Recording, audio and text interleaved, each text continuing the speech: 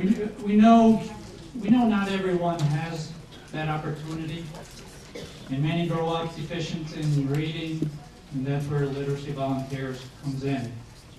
We have about 55 tutors who are working in the Meriden Wallingford area, and they are at the present time working with about 160 adults in our community who are having trouble either learning to read or learning to speak English. The dollars that we raise here go directly to support those tutors and that program that is making such a difference. You're going to hear from one of our students about what a tremendous difference literacy volunteers has made in our community. My name is Nabia Masalifu. You can call me Nabi. I come from Ghana. I used to do track and field. I went to Olympics. Upon all that, I couldn't read, I couldn't write.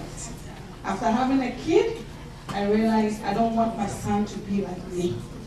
So I have to start going to school. I started looking around. Because I could speak the English, nobody really knows my problem.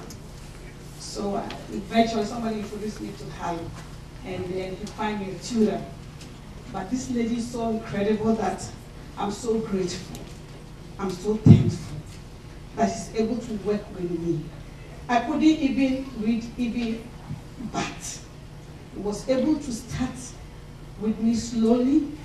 Now when I see something, I'm not afraid. I know I will know at least one letter, so I can read. And I'm grateful that my son came home with his homework, I could help. I don't know how much it means to me, but I'm really grateful for this program.